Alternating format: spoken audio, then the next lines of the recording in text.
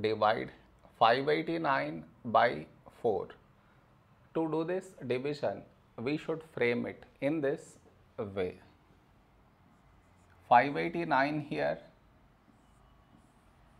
4 here. This is your step 1. Next, here we have 5, here 4. A number close to 5 in 4 table is 4 ones 4. Now we should subtract, we get 1. After this, bring down the beside number, so 8 down, so 18. A number close to 18 in 4 table is 4 fours 16.